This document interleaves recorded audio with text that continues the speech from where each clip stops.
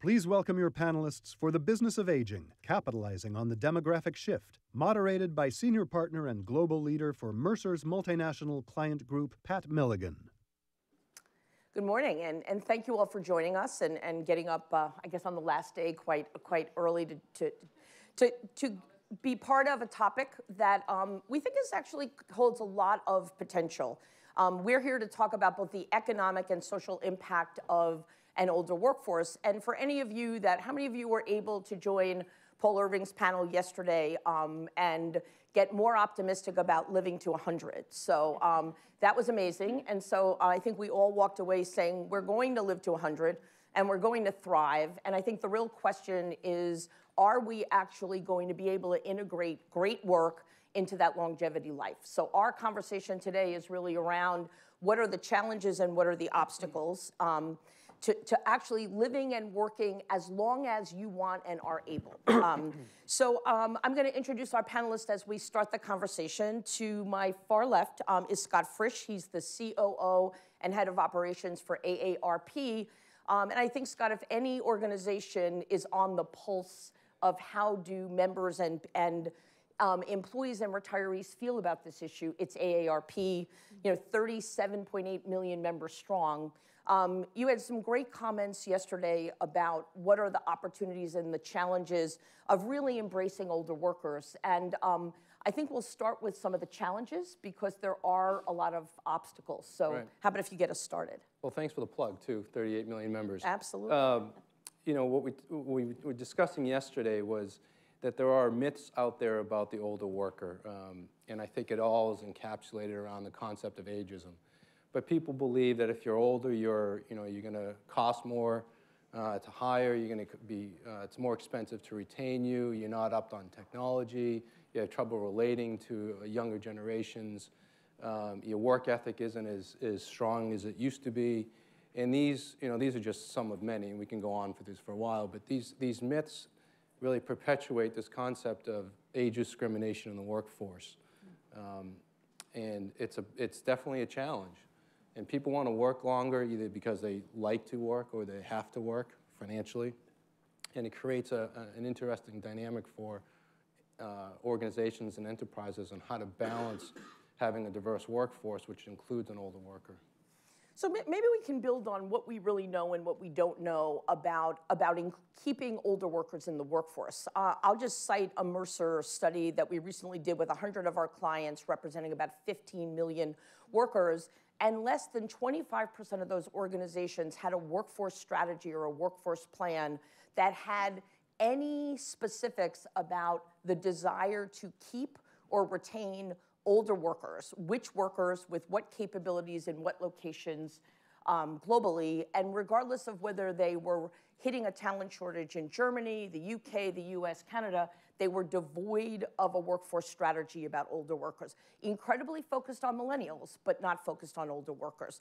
And I wanted to turn to Laura Carstensen, a distinguished professor of psychology at Stanford, but the director of the Stanford Longevity Center. And Laura, in our work together, one of the things we've really explored is how do we begin to really assess the real performance of older workers to begin to break down some of the myths, Scott, that you talked about. So I thought you could share your learnings and your insights on why are we not really studying that cohort the way we are fixated on studying millennials. So love to hear your perspective on this. Yeah, sure.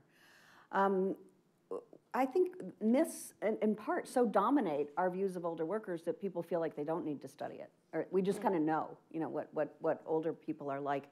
But there are some problems in how we assess workers. And a lot of performance evaluations occur when a manager sits down across from an individual and they look at that person and they say, you're doing a great job or not a great job or something like this. So it's filled with an opportunity to have preconceptions about what that person's like. And so if you look at individual performance ratings, you often see poorer performance ratings for older people than younger people. Hagnow Banshin, your colleague, labor economist at Mercer, has done, I think, the most interesting work on this, where he has looked not just at individual evaluations, but at the productivity of particular units within companies as a function of the number of older people who participate in that unit. And if you look at those findings, they're quite distinct from the individual ratings. And in those findings, you often find that the presence of older workers in teams, in a department, in an organization, increases the productivity of that unit. And this has just been completely missed, I think, in most of our research and understanding of aging. So maybe we'll come back and talk. We'll dig a little more deeply into how do we actually build that business case. But one of the things we talked about yesterday was this notion of a movement, right? We need a movement to actually champion the value and role of older workers.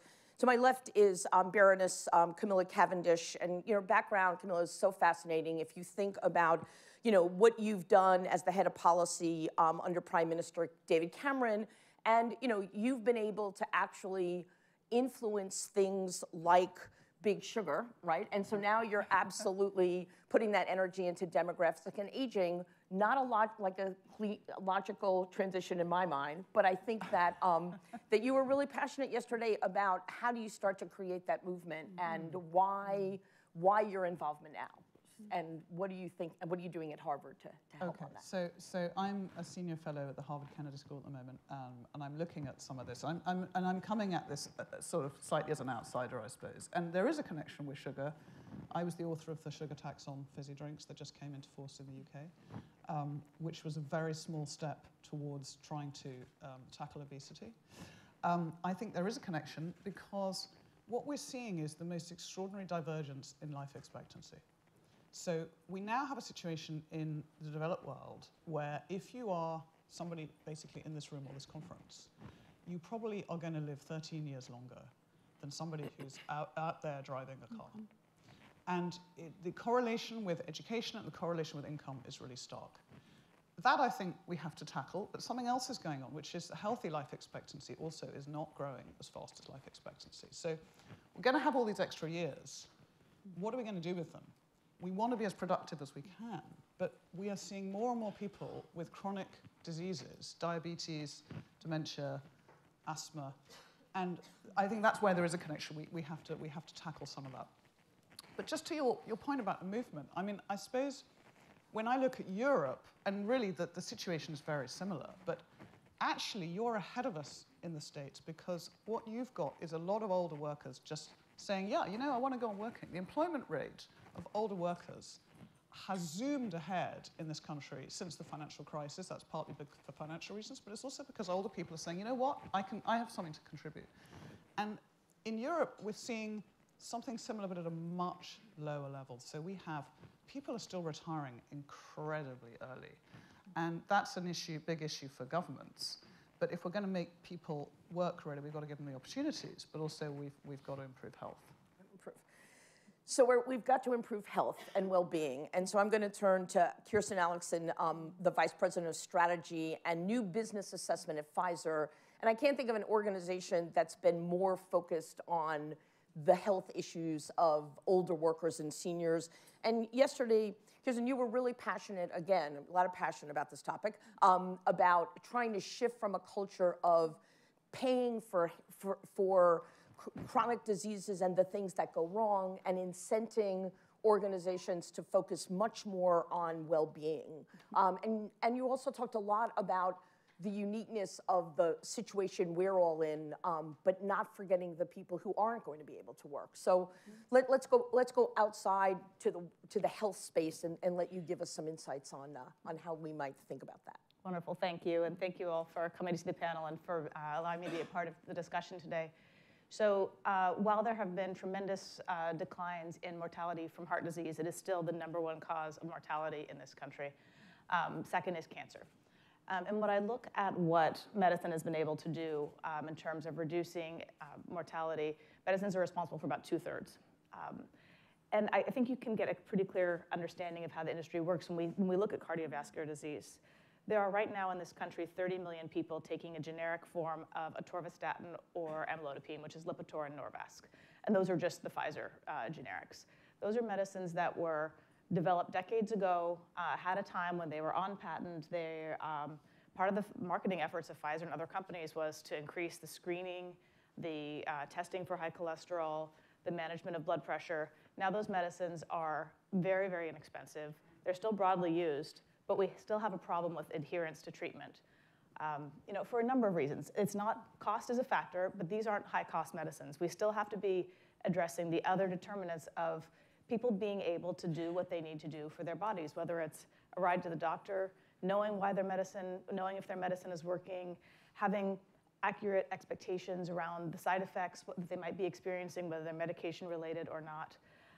And then, apart from that is all the other social things that we know are significant predictors of your healthcare cost.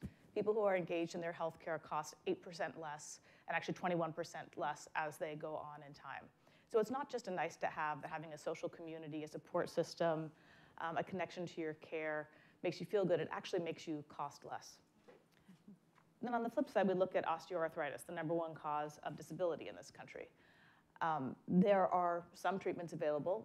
There's no cure for osteoarthritis.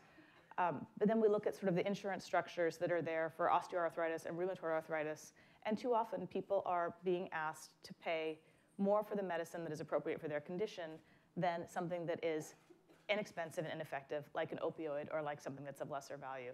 So I think we need to not only be aligning and supporting people with the behavioral and social support that they need, but also making sure that the financial incentives are aligned so that they're encouraged to use the right treatment for their disease and avoid more complications down the road. So just let's maybe broaden it a little bit to what do you see great organizations doing to take all those insights and that data, but create an environment where all 5 generations can actually thrive and live in a climate of well-being at work? And then hopefully, Laura, you can build on that, because one of the disconnects is from the data you just discussed is how difficult it is for organizations like Mercer to help build business cases for well-being.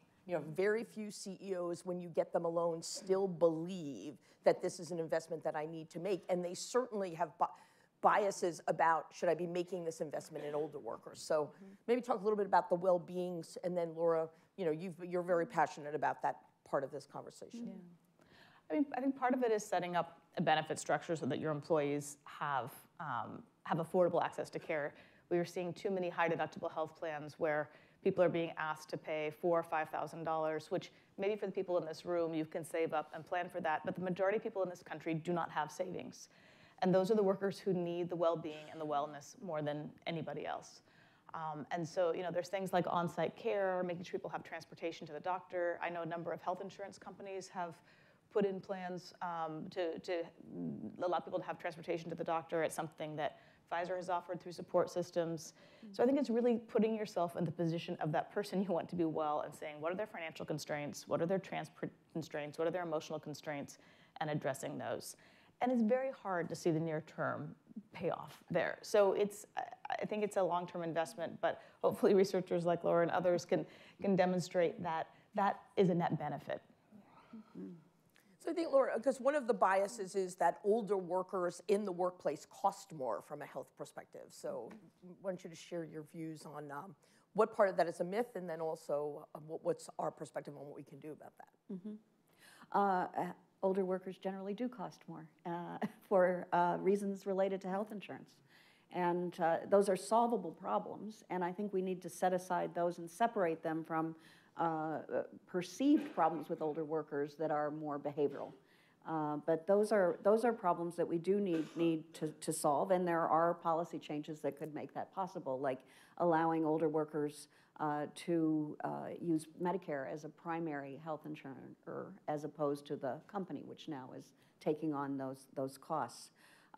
So there are some solutions to it, and we need to pursue them. If I may just pick up on the workplace, there is good reason to think that this 13 to 15-year difference in life expectancy as a function of zip code in this country, for example, comes about because of work. That the workplace is where we spend an inordinate amount of our time, our waking hours, most of us in this country. And if you work in a workplace where you're exposed to toxins, where you don't have control over your hours, where you're working shift work, and you're under a lot of stress, or you are more likely to have accidents. It looks like that accounts for much of this difference in life expectancy. So workplace represents a fabulous opportunity to go in and improve the health of people over the long term. I think employers who decide that they're going to get into that game are going to stand to benefit a lot, using that as an employee benefit and being able to recruit high-quality workers to environments that are healthy. Pat, could I just say something absolutely. about, I've talked to a number of companies in Europe about this, and some of them are, some of them are taking this very seriously, and the ones that are doing it because their customers are getting older. Right. So, and they're actually experiencing the fact that sometimes, the older guy is better on the phone. I was talking to an insurance company recently, and they're dealing with a lot of claims at the end of life, very difficult conversations, and they've hired a couple of guys who are over 60 who, lo and behold, have quite a lot to teach the younger people about how to have that conversation. And I think that's very striking, and I think those companies are offering flexibility. So fundamentally, those ones are having talked to the older people about what they want and how they can keep them in the workforce. They're finding they've got caring responsibilities. They really do need to have a much more flexible schedule, and they're offering that, but they still see that they're getting the benefit. And actually, I think that's what millennials increasingly want too. So, all of us who are employing people are seeing that more and more people want flexible work. So maybe that's part of the answer to this, and maybe that's actually an intergenerational issue. So I was going to add, getting back to the comment about benefits, and I'm sure, I don't have a data point to support this, but although I'm sure Mercer has it somewhere. But what we hear is that although utilization rates for on-site health facilities or fitness centers on-site and at the place of employment, their utilization rates clearly don't justify the cost. However, it's become table stakes in that if you don't have it, you're less attractive as an employer to staff. And I think that isn't just an issue for older workers. And what we try to do is we try to look at benefits in terms of not age, but in terms of life stage. Because let's take caregiving as an example. We just launched 18 months ago a caregiving leave policy where every staff gets up to 80 hours a year paid for caregiving. And it's been the most incredible benefit the staff has talked about. But the utilization of it is just the same for an older worker as it is for someone in their 20s or 30s with young children. So I think if you think about life stage, phased-in retirement is another example, right? It may be good for someone who's 52 who wants to, or 50 or 60 or 65, it doesn't matter. But you have to balance the cost, but you have to balance the ability to attract employees at any age. And thinking of benefits in terms of life stage as opposed to one demographic versus another is just an added advantage for employers.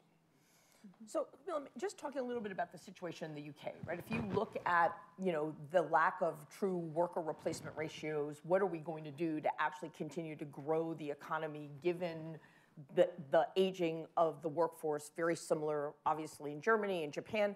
One of the things I'd love you to talk about is why is the study of when workers actually want to retire, what they would trade in terms of flexibility and different kinds of work arrangements. There's very little strategic review of asking those older workers exactly what they want to be doing and then redesigning the work to actually fit that value proposition. So I'd love to kind of hear, what do you think you need to do in the UK to actually start to make that a reality? So, brilliant question. I'm not sure I've got the answer, but the British government has done quite a bit of work on this, and they calculated that if we could get everyone to work for 1 extra year, we would add 1% to GDP. Now that's it's a headline figure, but I mean it's actually quite profound in some ways. We know that we are facing, just as you're facing here, a burden on our pension and healthcare entitlements that is unsustainable. We have a, we have a different healthcare system, but you know what? I mean, the underlying drivers are the same. In terms of what we can do, I mean, there have been a number of studies, Pat, which you know, which have tried to ask people, what would you trade? You know, so in some cases, people will say, you know what? I'd stay in the job if I had more flexibility. In some cases, they say, I'm willing to take a pay cut. They don't always say that. So I think there's a whole new conversation we have to have about this. And I think this is not, the onus here is not just on employers, to be honest with you. I mean, I think we all have to think about ourselves as well and what we're offering. I mean, most of us in this room have employed people, and I'm not sure most of us in this, I'm sure we've all had the experience of someone coming in and go, well, what are you doing for me? You know, and actually that's not, that one-way conversation, I think, is not going to solve this. So I think we also have to try and engineer a conversation about, as you said, what do people want? There's studies that suggest that older people would like more of a mentoring role. You know, maybe the ratchet of seniority is not endless. You know, maybe there is a point in your life where you say, look, I'm willing to step to one side and have a slightly different role. But it has to be a two-way conversation. That makes Totally sense. agree. Is somebody's mic not on? Oh. Okay. Does that mean everything I've just said? It's really sorry. Did you hear her or no? You did? Okay. I'm not quite sure. One of the things, Kirsten, we talked about yesterday is that we come to this conversation with our own biases, right? Which is, you know, we're healthy. We believe as we age that we're still capable of learning, of using technology, of doing all of the things that make you a vibrant worker who employers want. But you made a really strong point that there's a very significant part of the population that is not going to be able to actually engage in work that way, and that we can't forget about that part of the population. So just that perspective, I think, could be very helpful. Yeah, I mean, I think I've heard on a number of panels, you know, well, if we just ate right and exercised, we'd be fine. You know, and we'd all be back at work, and then we could retrain into higher skilled jobs, and then we're really gonna be fine. Well, there's just so many people for whom that's not even an option, right? They don't have neighborhoods where they can exercise or access to food, and they're caregivers. And we've talked a lot about older Americans continuing to work. I mean, so many older Americans take care of their grandchildren, take care of their spouses, take care of their parents, take care of their sisters, aunts, and uncles, and none of that really has been valued. And I think that's part of why we haven't actually seen the investment in prevention sort of demanded by our country, because a lot of that work is just, we don't count it, right? It doesn't count in the GDP. We don't consider it a value. I think if we started really considering that a value, we would be investing more in making sure that our seniors get, not even just our seniors, but throughout your life, that you're getting your vaccines, you're getting your necessary preventive care, you're getting that ride to the doctor. And so, yeah, when we have these conversations, I just hope that we can consider beyond sort of the group that's sitting here that doesn't have an income constraint, that isn't thinking about how much bus fare is going to be and do you have enough trips. Because for them, when they arrive at the doctor's office or the pharmacy and there's a copay of $40 or $50, it's an impossibility. It's not just that it's gonna hurt, it's an impossibility. So one of the conversations we've had over the last several days is and the focus at Milligan this year on gender, right? So very strong commitment to the, as I call it, the gender movement. And I'm being personally involved when Women Thrive at Mercer and globally at the World Economic Forum. Watching that movement and watching the focus has been pretty remarkable. And one of the questions I have is, why are we not able to create the same level of energy and commitment around aging workforces? Because as a group, they're nowhere near as studied. We rarely do focus groups. One of my pet peeves is it is the only employee group that doesn't have an affinity group. So if you look across companies worldwide, you have an affinity group for everything. Big lobby for me in New York now is an affinity group for pet walkers. So like every aspect of life has an affinity group, but older workers do not congregate. They don't have a business or employee resource group. And I think it gets back, Scott, to starting with just the personal biases of affiliating with that group. Right. So I'm more than willing to show up regularly for every women's group and every activity and every march, but I haven't in any way, as one of the more senior older women at Mercer, championed the role of older workers. So why not? Why? And I don't need to.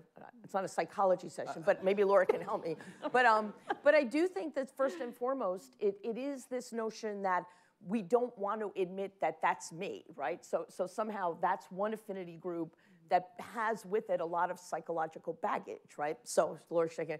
But let's unpack that a little, because I do think, how do we make it safe at work to actually have those conversations?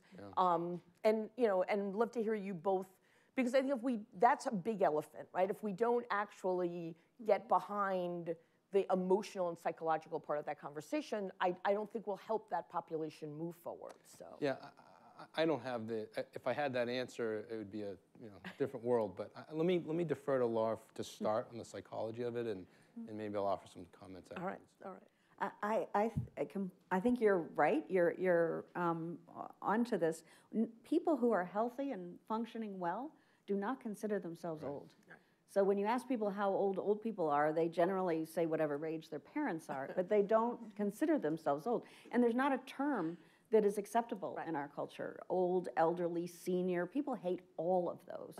I published an op-ed in the Washington Post this fall recommending perennials as a term we could use to refer to ourselves as we get older. 2,000 really vitriolic responses to those folks. People are saying, "Don't call me an effing flower." I mean, whatever.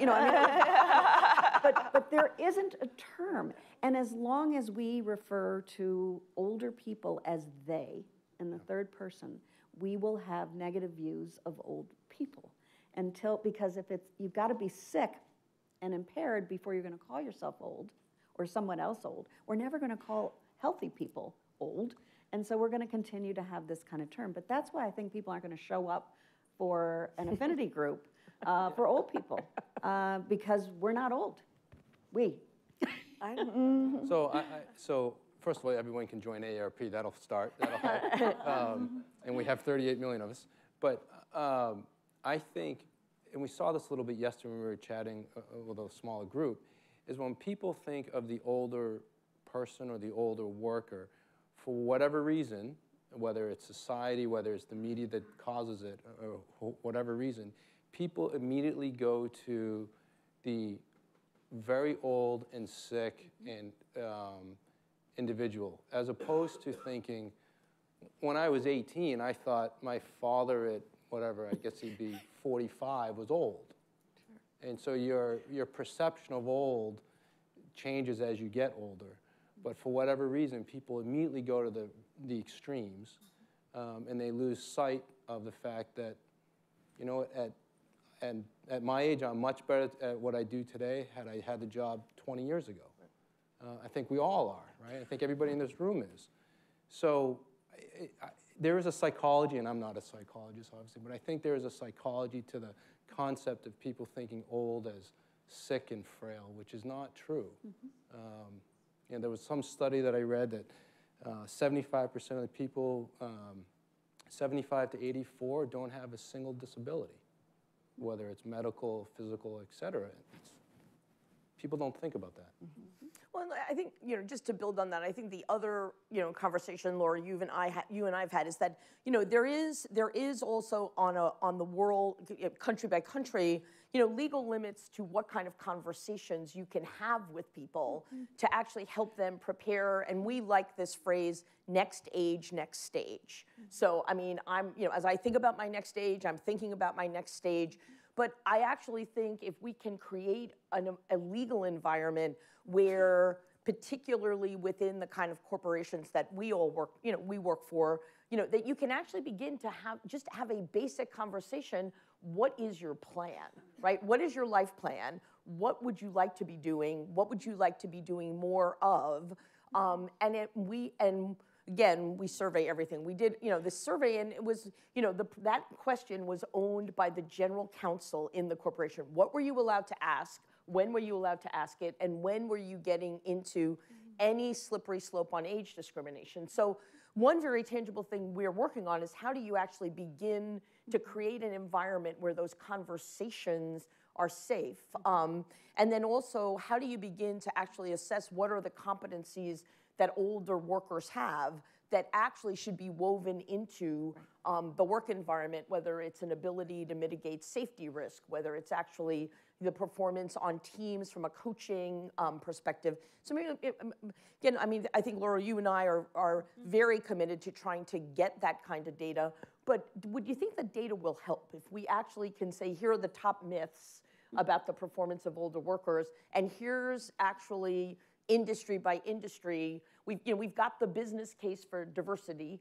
but that business case for diversity does not include a component of a business case for keeping older workers in the workforce. A few things you said I just want to respond to. One, the legal experts who I've talked with about age discrimination and the ability to talk with older workers about their plans reliably tell me that companies over-respond, that they're too concerned about this. And if you actually look at what's legally permitted, you can have conversations about plans for the future. Older people want to have conversations about their plans, older workers, for this as well. So I think we can get around that.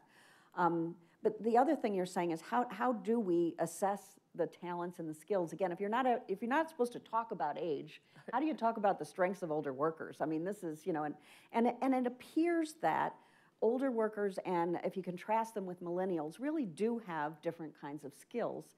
And that when you put them together, that's where you see these productivity increases. So older people are more emotionally stable, better mental health, less concerned about their own personal advancement, and more concerned about companies and colleagues. That's a nice quality to have. Younger people come in, their knowledge of, based on their education is going to be more current. They are willing to fly anywhere, do anything. I know you'll do this anyway, no matter, but millennials are more likely to work 24/7, to do these kinds of things. So we see these differences. When I look at the differences and then couple them with some similarities, which really are in values. So millennials and older workers share values about wanting to do meaningful work. They want flexibility. So you start to put all these pieces together. And I deeply believe that the employers who say, here's the mix I have, this is the mosaic I've got in front of me, I'm going to turn this into something that really sparks, are going to do better than ever because of this new resource that's growing. But we have to be able to talk about it. We have to be able to express the concerns we have in the workplace. We have to be able to identify older workers who aren't doing a good job, and on and on. So there's so much work we have to do, but the potential here is extraordinary. So how do we start? Because we've been having, it feels to me like where we were on gender a decade ago. It really does. And so without that impetus to really drive this change, we could be having this exact same conversation in a decade. So Pat, I think your analogy with gender is brilliant. I mean, I think there is so much in that, and that's a really, really great way to think about it, because part of the argument for gender was one on the basis that actually more diverse workforces add more value. Right. And whatever we do here, it's got to hit the bottom line, or it's not going to Absolutely. happen. I mean, this is not a charitable enterprise we're talking about. This is something about raising productivity. Yeah.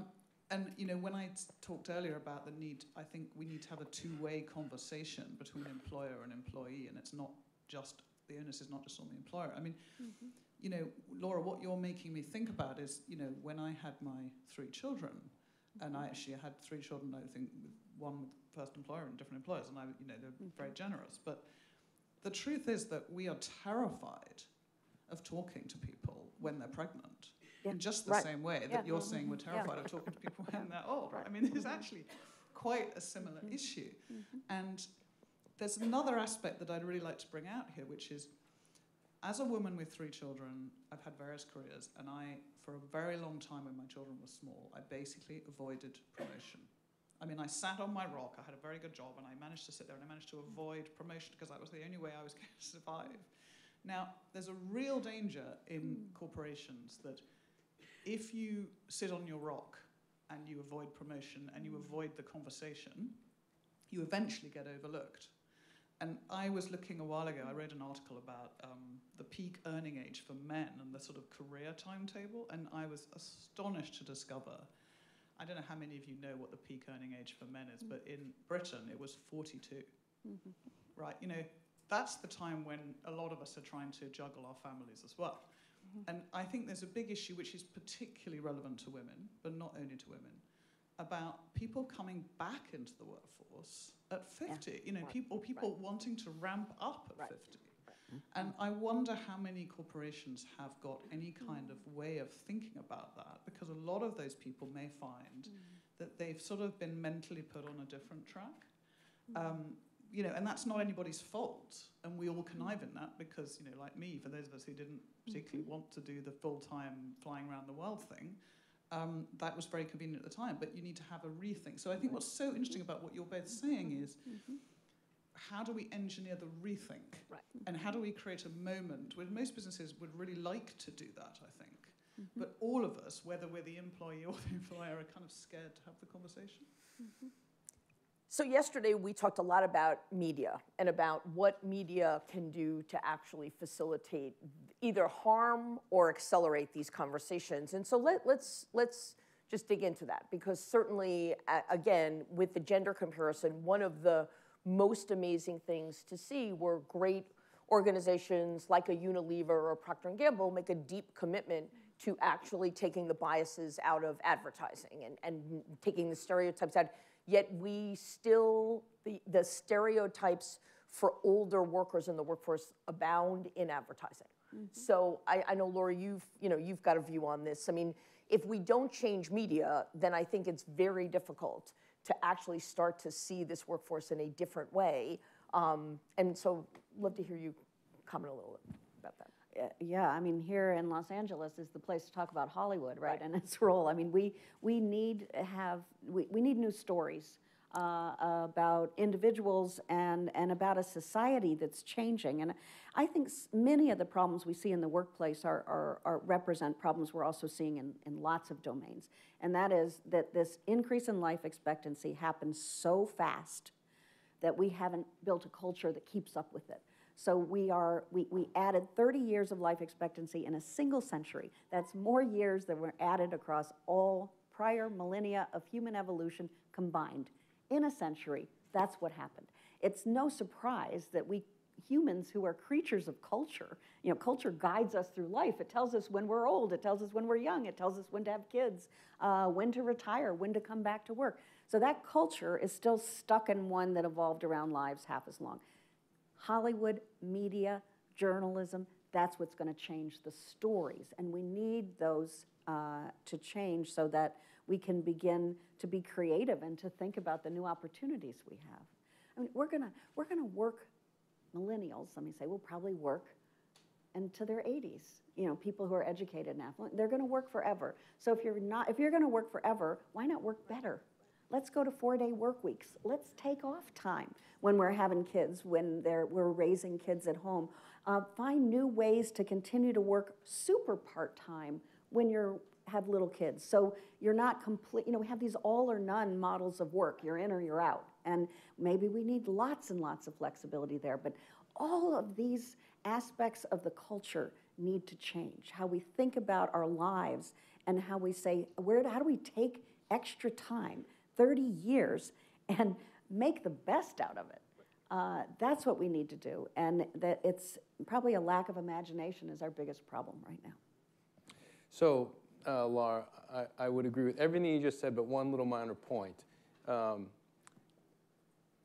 You said millennials are going to work to their 70s or 80s. They may, unless there's an economic reason, let's put that aside for a second, they may not be able to for exactly what we've been talking about for the last 40 minutes, and that they, just like Generation X and boomers today, have to be able to break through that bias, that inherent bias about the older worker. So this is just as much of an issue for someone who's 65 as it is for someone who's 49, as it is for my daughter who's about to turn 20, who's on the very end of the millennial stage. So, but you see, the boomers, this is going to be our legacy. We're getting rid of this ageism. That's why we're doing this today. So then the millennials can work forever.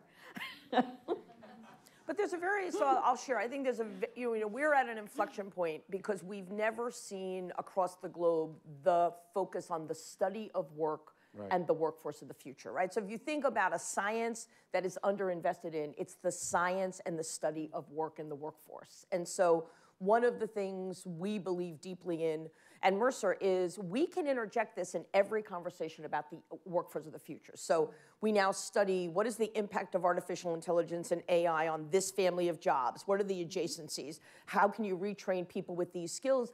And I think if we insist that you ask, and which of these jobs lend themselves to what cohort of workers? Why can't older workers do this work? You know, great client of mine, BMW, what they've done in their factories and how they've integrated older workers, because they've actually seen that those diverse teams have better safety records, have better customer satisfaction scores. So that's in a really, I mean, we can unpack that a little, because we're right at the point where everyone's trying to study work. There are more studies on the future of work, but very few of them talk about the future of work as it relates to older workers. Right, and I think you're right. Today, now is the time, because demographics by themselves are going to drive the conversation. It may be slower than we all want, but in the US, you have 10,000 people a day turning 65, and will continue to do so for another, whatever, 12 or 13 years. Japan, we all know, is the oldest country on the planet. Germany has issues. France has issues. Great Britain has issues. So the demographic shift alone is going to, I hope, drive this. We just need to have another impetus behind it to accelerate it.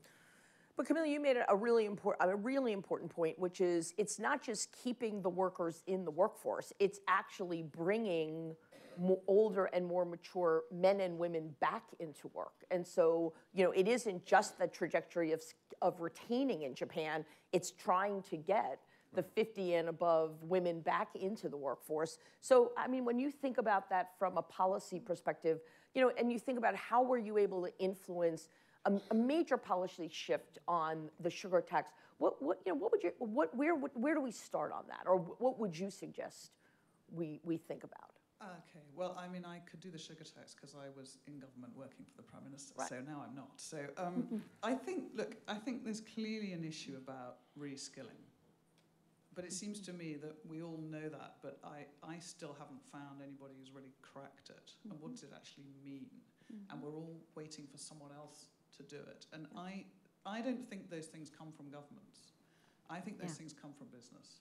And I actually think business now has to take some responsibility, just because the bottom line drivers are so fundamental here, to figure out, you know, what are the skills you are looking for, and how can you get some of these people, both in your workforce and outside it, how can you get them up this curve? So I did a lot of work a few years ago with very junior nurses and healthcare assistants and people working with old people. I did a report on it for the government many years ago when I was a journalist. I interviewed they turned out to be mostly women, and they were mostly middle-aged, and a lot of them had done really badly at school. And they'd had their kids, and then they'd sort of got back into the health world. And you know what? A lot of those women were really mature, and they had a lot of common sense and all the things that we would assume. And they had very few qualifications. And one of the things that I worked on was trying to figure out how could we get them a few more qualifications, because the institutions that employed them, the hospitals and were saying these people are really quite good. And actually they're loyal and they're committed, and we can get them up the ladder. Now that's just a particular example from health, but I just think there must be so many of those examples. The problem we've got, Pat, is none of us are kind of directly responsible for worrying about that problem. But I guess there must be particular sectors of the economy where it will become an acute issue, and where we need companies, because companies are the ones who know what they actually need. So Kirsten, from your, when you look at it through the lens of kind of how Pfizer thinks about that preserving that well-being and ensuring that we're, going through these stages of making that investment, you certainly not only have a voice, but you put your research behind it. Your perspective on what you think, what you observe we should be doing to both keep our employees well, but to also promote breaking down some of the biases about older workers. I'll speak from the healthcare perspective because that's the one that I know best, and for Pfizer, for pharmaceutical companies, but also just sort of the overall system. And I think very simply, what gets paid for is what gets done, right? And so when you look at some things that have been successful in Medicare, like non-payment for complications from infections that you get in the hospital, or non-payment for repeat visits back to the hospital within a short amount of time, that has had an impact on practice that has had an impact on prevention. Unfortunately, too much what we are willing to pay for is disease, is crisis. We'll pay for a liver transplant, we'll pay for heart surgery, we'll pay for these catastrophic conditions, and actually we continue to pay for them, the amount of money, the reimbursement rates go up, but we're not really willing to invest in paying for wellness. And I think you could, and you can look at the types of drugs that are getting delivered right now. They are drugs for smaller portions of people. They tend to have tremendous amount of benefit, and there's been a lot of friction about whether or not those drugs will get paid for. And sort of expanding that to the larger issues that we're talking about now, whether it's workforce, and I'm going to keep going back to the population I think we don't talk enough about, which is the lower income, lower skilled older Americans. What can we do to make them and the work they do be valued? I've seen in New York Medicaid, you can apply to be a paid caregiver if you're family or a friend. It's a pretty simple policy change that makes that work be valued. We can be putting in safe places for grandparents to take their kids out in their communities to play outdoors. I would imagine if we had a bunch of grandparents outside, we'd probably have safer communities and economic benefit for that. We can be hiring them to work in community centers. So what is it that we can do to make it economically viable and interesting for those adults to be productive in our society? Bain has a great report out where they're saying there are three major forces we need to address: demographics, automation, and inequality.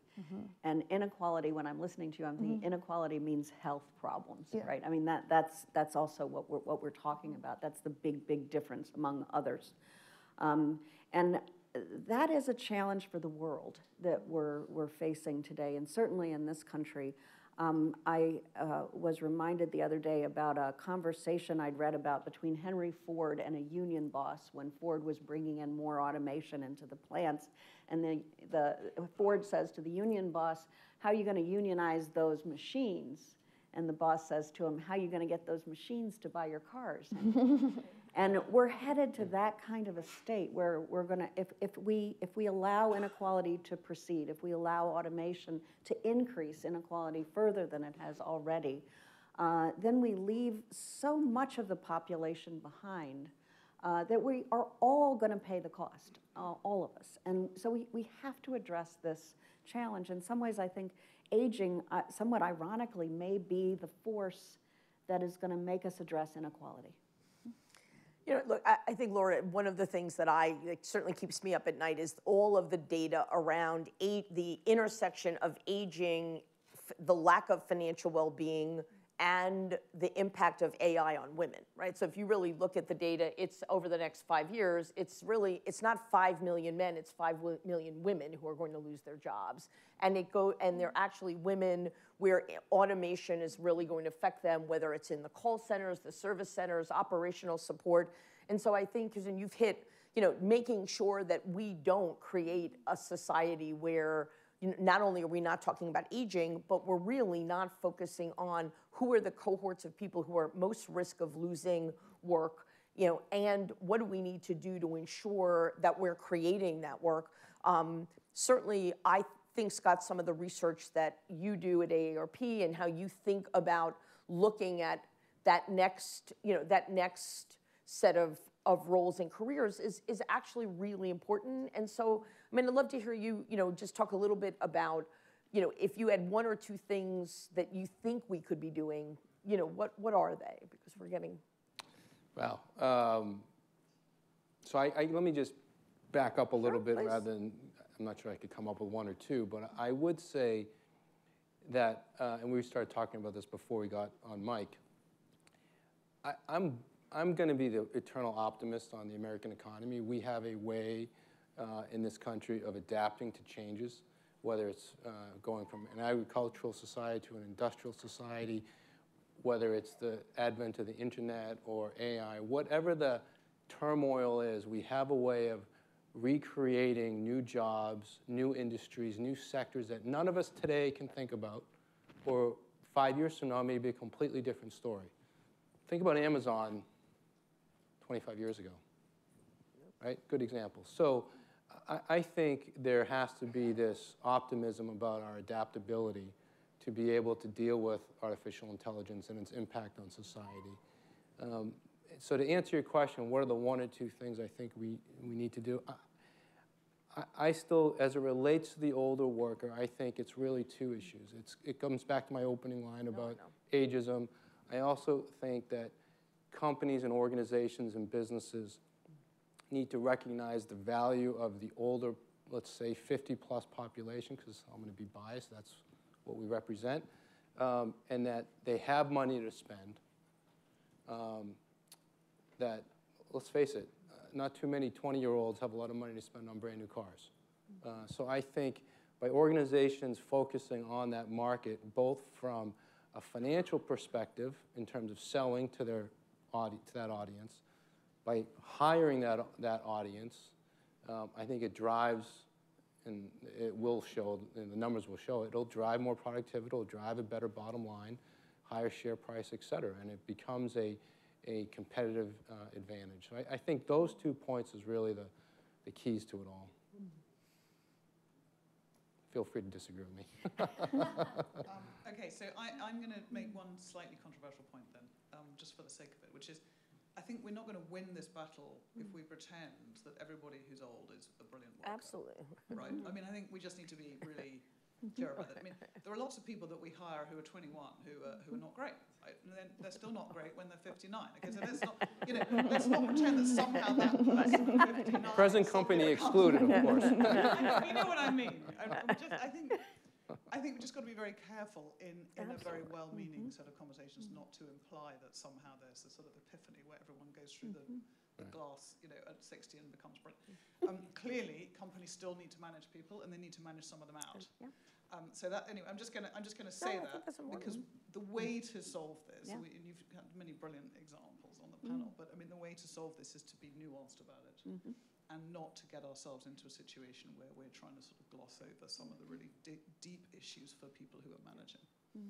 I completely agree, and one of the things we don't have time today to really unpack is all of the challenges in the global HR processes, right? So Scott, you and I have had this conversation, from recruitment, from headhunters having biases against bringing older workers in, pay structures, benefit structures, training structures. We are not reinventing the end-to-end, human resource system. We certainly haven't done it for women, and now we're not failing to do it for older workers. And so that's one of the comments I'd make for organizations in the audience is you have to push. I find that the source of biggest resistance on this conversation is the HR function. So I don't want to get in trouble with my colleagues, but whether it's the kind of conversations you have at the Society of Human Resources, the kind of conversations you have with HR professionals, it's almost like they're the most resistant to actually take on some of the biases. So that's something I think, Laura, we've talked a lot about is we have to fundamentally transform the whole way we think about life cycle. And you were, Scott, talking about that, but it includes reinventing compensation, reinventing retirement, reinventing, the transition in healthcare. And that's a big ask. It's a big reinvention. So, So maybe Laura, just to end with a few things where we think hold promise. Just a few more words about the kind of work you're doing on the performance of these teams, because anyone who's interested, we'd certainly be glad. We're looking for a cohort of some other companies that can actually do this. So I thought it'd be great for you to just talk a little bit more about that. Sure. Right. This is work that's really following on the findings from Hagnell Banchin that I mentioned earlier, who is a colleague of Pat's and a labor economist at Mercer, and finds that a greater density of older workers in a unit increases the productivity at the unit level, even if you don't see that in individual evaluations. In conversations that followed from that, that we have been having recently, we've begun to devise plans now. We're just about to start in one company an experience sampling study of behavior of workers day to day. So we're assuming we know something about what's happening in that dynamic, but to my knowledge, there is no behavioral data about it. So what we can do is go in and identify high-functioning, exceptional teams, compare them to less exceptional teams within an organization, and examine the age diversity in it, but then really dig down and say, what are people doing? Are they helping each other? How are they sharing? How are they distributing work? And we're very excited about that kind of work.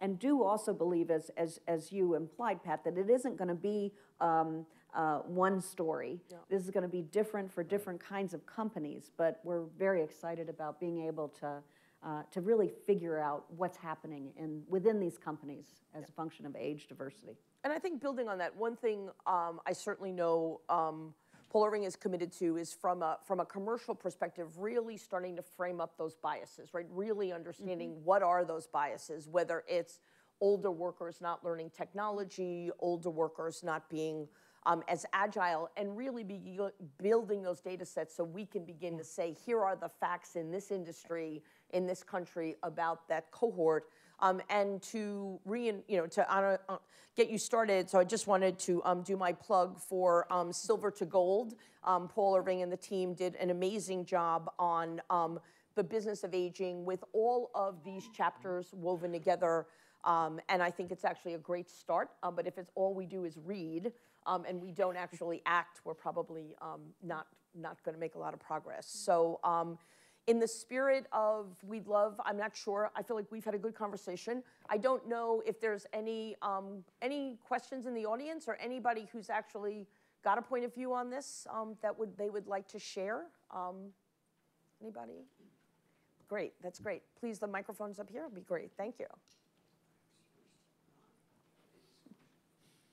Hi, this is also interesting, and I'm really curious to know more about inequality in aging, and how this issue that is already such, a beast for our society to tackle is going to change, and I would imagine expand and grow as our lifetimes do.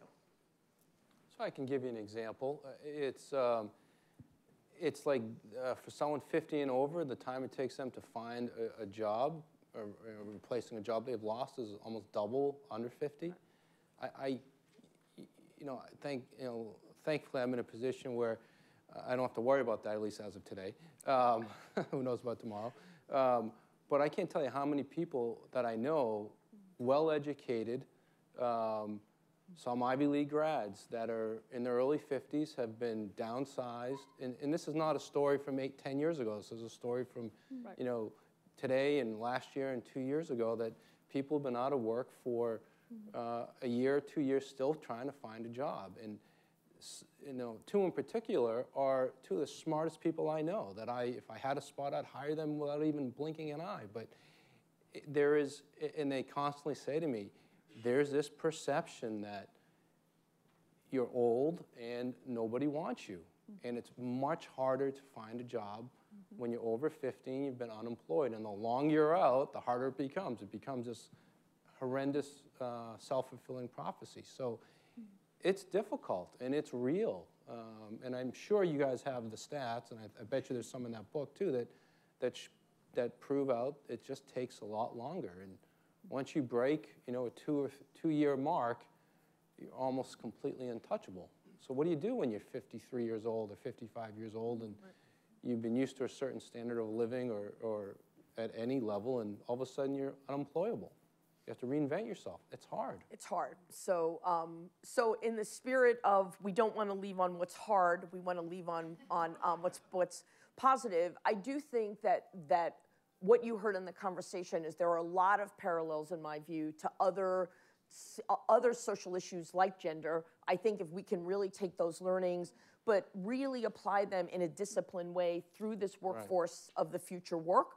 But our hope is that you don't forget that cohort as you're doing that work, right? So, so thank my panelists. Thank you for a great conversation, and thank the audience, and enjoy your last day. So thank you.